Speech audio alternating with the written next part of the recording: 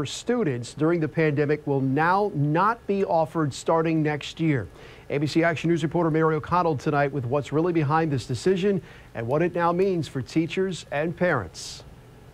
A big change coming for students in Pasco County. Pasco County Schools Superintendent Kurt Browning sent out this message today.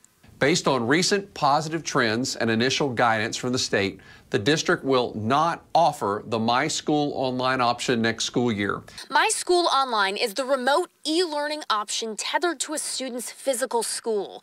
The district said it was created as a temporary option during the pandemic. The superintendent explained the State Department of Education only authorized offering this type of option for this past school year, and there aren't indications that will continue.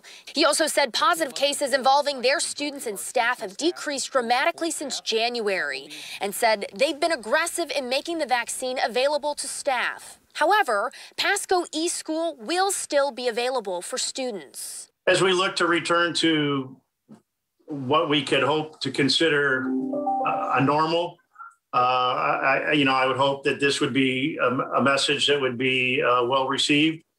I think for the majority of the people, this would probably be the way that we will go. But some teachers told me we need to continue to think about having options for families. For the kids that it works for, I think it should continue to be offered. I feel like the benefit for continuing to offer it outweighs the negatives. Last week, we told you about a poll that found 69% of parents are at least somewhat concerned their kids will face setbacks in school because of the pandemic. Deanna Fitzpatrick has 2 students in mySchool Online for safety reasons. There is some struggles.